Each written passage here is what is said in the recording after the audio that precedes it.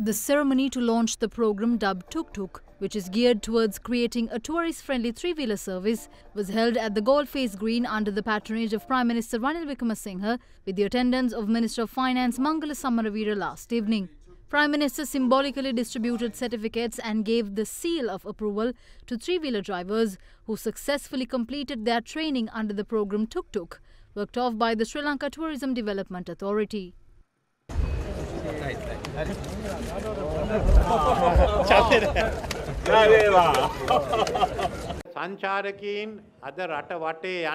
Tourism is an industry which generates money.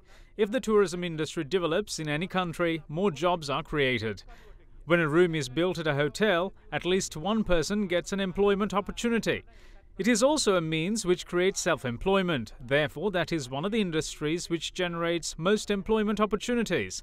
As a result, we see this endeavour as a move which will develop the tourism industry, improve income and increase the number of tourists.